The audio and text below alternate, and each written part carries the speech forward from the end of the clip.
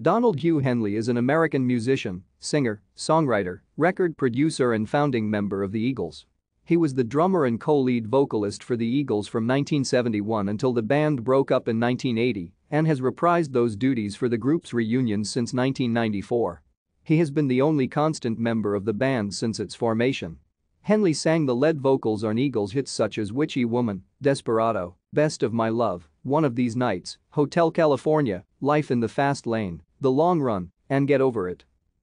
After the Eagles broke up in 1980, Henley pursued a solo career and released his debut album I Can't Stand Still in 1982.